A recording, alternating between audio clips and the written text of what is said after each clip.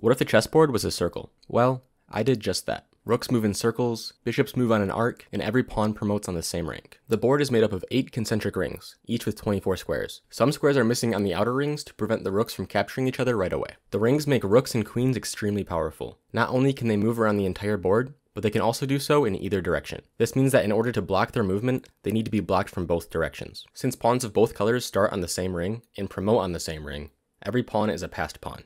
In fact, it is almost impossible for the pawns to ever interact with each other. Naturally, this makes promotion a lot easier. However, having such an open board also makes defending the inner circle much easier, so the gameplay changes in an interesting way. Other than that, the rules are the same as normal chess.